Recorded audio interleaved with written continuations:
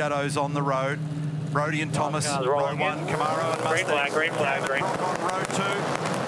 It is time for a supercar racing gourmet feast with a touch of South Australian flavour and a great jump by Thomas Randall.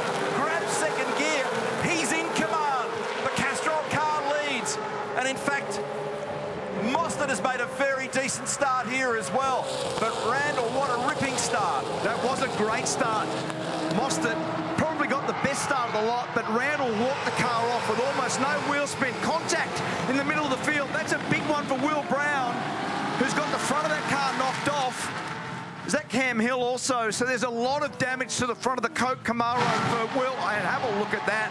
Jack Smith